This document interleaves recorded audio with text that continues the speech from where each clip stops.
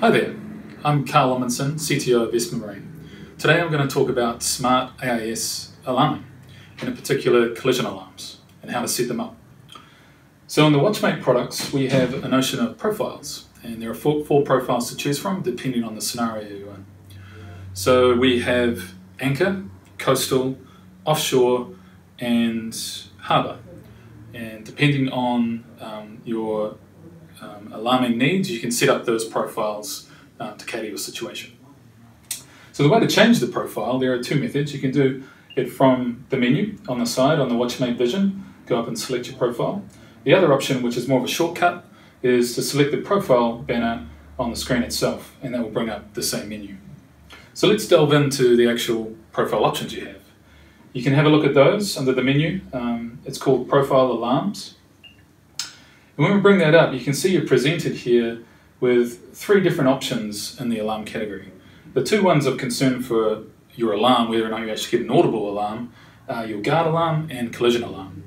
Now the guard alarm is fairly basic, and you can think of it as more a ring around your vessel. So any other vessel that breaks that ring will sound off the alarm. And that's good in certain situations, but there are some situations where that may become fairly annoying, and maybe you may think that's more of a false alarm than an actual alarm scenario. So to help with that, there's a notion of collision alarms. And if we delve into collision alarms, we can see that it's all revolving around what we call CPA, and that stands for closest point of approach.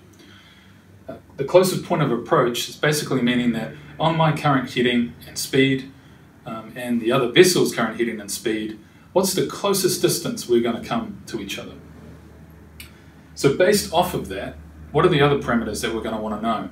Well, time is a pretty critical one. So you may be coming within 0.1 nautical miles of a vessel, but it may not be for like 60 minutes away. So do you really need to know about that? And that's what we call TCPA, or time to closest point of approach. The other parameter is speed. So in a situation where you're heading home, you're heading straight for the marina, and there may be vessels that are in the marina with their AIS still on, you don't want to be alarmed if you're heading straight for them. So the speed parameter allows you to essentially filter those kind of alarms out. The other option there under the profile is for a warning state. So this is like the alarm state. It actually follows the same parameters. You have CPA, TCPA, and target speed, but rather than sounding the alarm and causing maybe a stressful situation on board, it just displays that target slightly differently on the screen. So you're preempted that potentially alarm may be occurring soon. With each of these profiles, there are some system defaults, so you don't have to go in and change it the first time you power it up, but we do encourage our users to fine-tune their own alarm profile settings to cater for their own needs. But you'll notice on the defaults that the anchor profile has set basically to all alarms off. Now, that's kind of useful when you're in an anchor situation, when you don't want to be alarmed with collision alarms. And there's a more of advanced mode that can be found under the profile options menu, which allows you to set the anchor profile automatically whenever you drop the anchor watch alarm. So once you've got the hook down, you're safe, it automatically swaps that profile for you. So that was a quick rundown of smartAIS collision alarming and how to set up your profiles.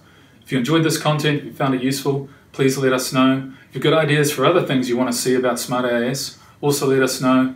And of course you can find us online at www.vespermarine.com.